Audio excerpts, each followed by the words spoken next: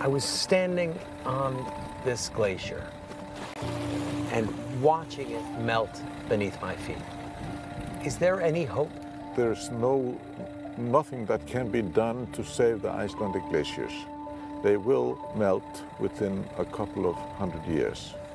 What happens if glaciers around the world continue to melt? Water that's contained in the glaciers will run to the ocean and raise the sea level worldwide. In the United States, there are still people who doubt climate change, who talk about two sides of a debate. How does that make you feel? Well, I'm surprised that you can keep a whole nation underinformed. You took these very dramatic photographs. The sequence of those is going to tell you a very, very obvious story. The glaciers are melting enormously. When will Iceland lose its next glacier? During the last 17 years, it lost 56 glaciers. But what about the future generations? Do you worry that their life on this planet is not going to be as good as yours? I know it will not be. What is causing this temperature rise?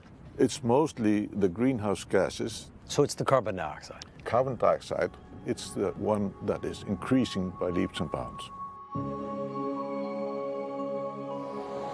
But there may be a solution, all thanks to this extraordinary rock. It's called basalt. It's all over Iceland and on many volcanic islands, and it's formed when lava is forced up to the surface and cools very quickly, forming these extraordinary patterns. But more important for environmental science, it's also porous. It's full of tiny holes. And scientists here in Iceland have figured out a way to get carbon dioxide to bind with the rock, taking it out of the environment. And that is good for all of us.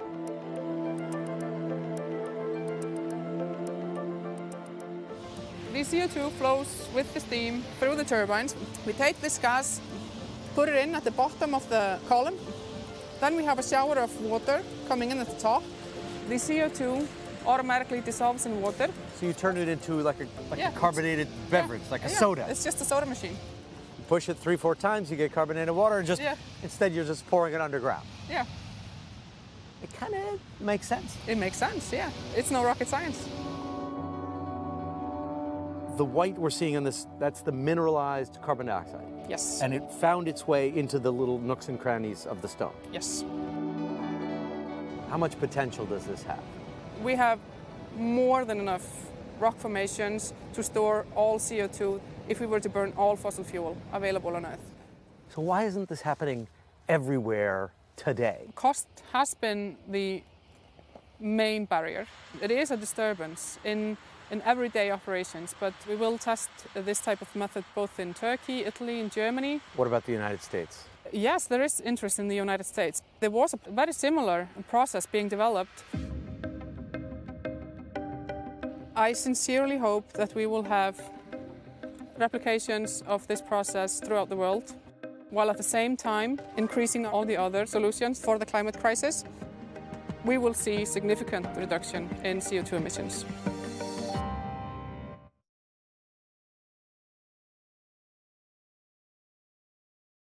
Hey, NBC News viewers, thanks for checking out our YouTube channel. Subscribe by clicking on that button down here and click on any of the videos over here to watch the latest interviews, show highlights, and digital exclusives. Thanks for watching.